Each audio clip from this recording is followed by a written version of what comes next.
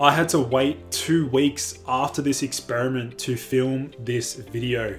That is how much this experiment set me back.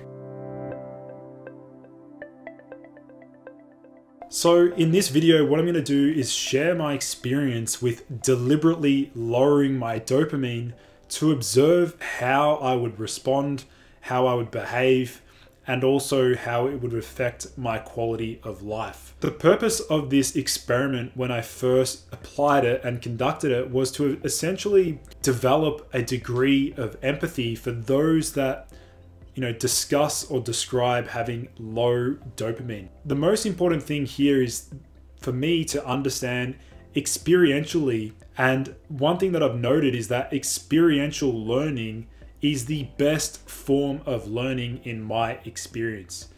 It's one thing to read something on a paper, something to read it in a scientific study, but then to actually experience it and to apply it to my own body, that's when I tend to get the best understanding and the best knowledge and application of that knowledge. Now, the third reason why I actually conducted this experiment was to showcase my findings to you guys, the scientific community, and to basically illustrate how negative and how deleterious it is to have a low basal level of dopamine. So firstly, we need to look at some of the functions of dopamine. You've probably heard me talk about it quite a lot on this channel. If you're brand new, please check them out. I'll leave a card up here. But basically, the functions of dopamine are quite broad. That basically dopamine affects cognition, memory, attention, emotional behavior, learning, movement, sensory stimuli, pleasure, reward, addiction, emotion, perception. So basically dopamine acts on a variety of pathways in the brain and can very much influence our perspective, our behaviors, and our overall quality of life. How did I lower my dopamine?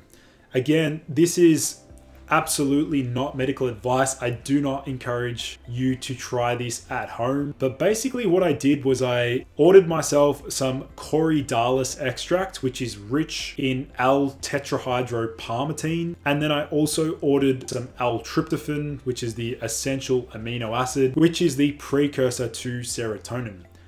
Now, I'll quickly describe my rationale and my understanding for why I actually utilize these 2 compounds to lower dopamine. The first one being corydalis extract, very much used in traditional Chinese medicine as an anxiolytic. It helps with sleep onset, reduces anxiety, but it's also known as a natural anti-psychotic, and it can also, be used to treat various forms of addiction. So we can see here, this study was titled L-tetrahydropalmitine, a potential new medication for the treatment of cocaine addiction. Now, obviously, I don't have cocaine addiction. I've never used the drug itself, but the rationale here is that L-tetrahydropalmitine is a dopamine D1 and D2 antagonist, and then also displaying some degree of antagonism to the dopamine D3 receptor. So basically what it's doing is it's blocking dopamine from actually binding to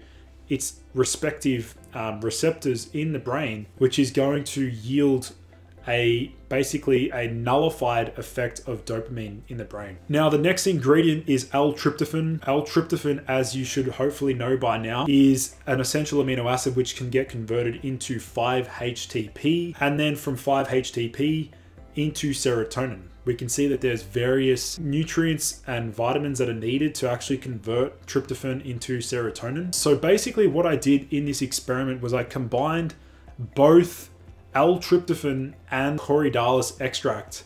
Now, I did use 1,000 milligrams of L-tryptophan and double the recommended dose on my specific corydalis extract, which was quite rich in this L-tetrahydropalmitine.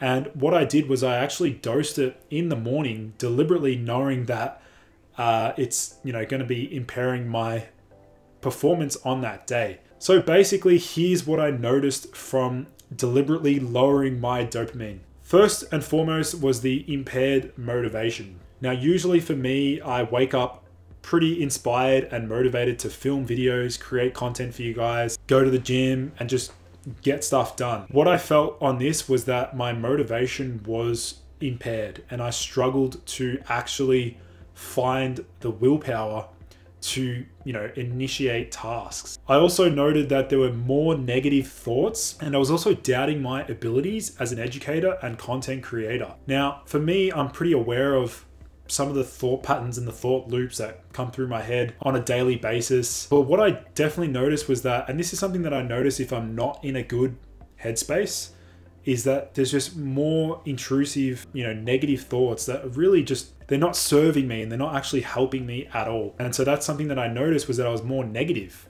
I had a negative outlook, had sort of a negative outlook on things. Also found that I was fatiguing earlier during my workout. This was evident, I'm pretty aware of how much energy I have left in the tank when I'm training. And what I noticed was that I had less energy, during my workouts when I was having this particular stack. I also had zero interest in binging on anything. Sometimes I find myself, I just want to binge and watch videos on YouTube or, just indulge in chocolate or whatever. But I actually had zero interest to binge, which was ironic. I also felt more emotionally sensitive.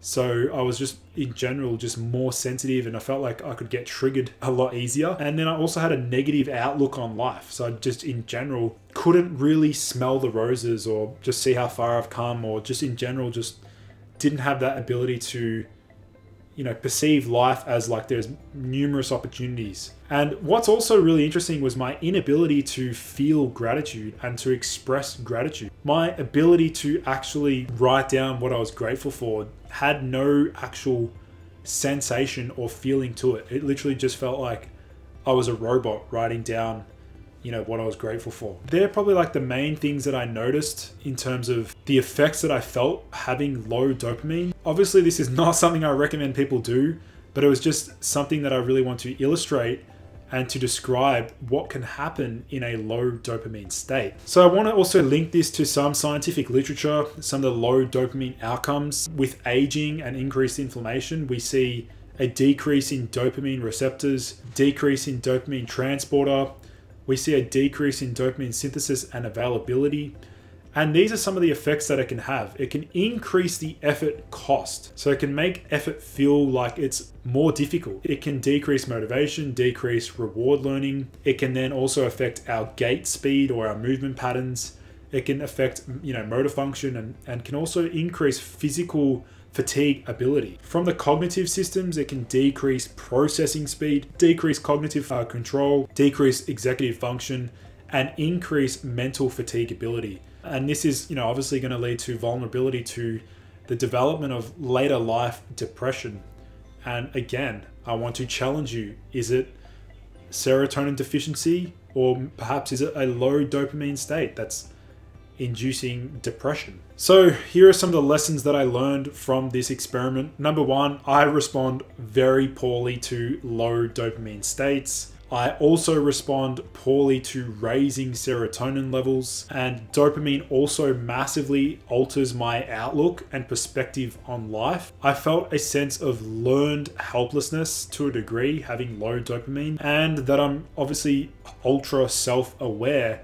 And I hope that those of you who are watching this video also develop a strong degree of self-awareness so that you can, strategically know how to apply certain compounds to suit your biology.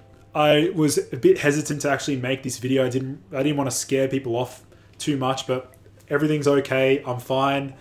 I've recovered fully and I'm, back online, back in fashion, motivated. And yeah, just wanted to share my experience and my experiment using corydalis and tryptophan to deliberately lower dopamine and slightly raise serotonin. And these were the effects that I noticed. So thanks everyone for tuning in. Hopefully you learned something new. Please do check out all of my other links in the video description. I look forward to seeing you in the next video.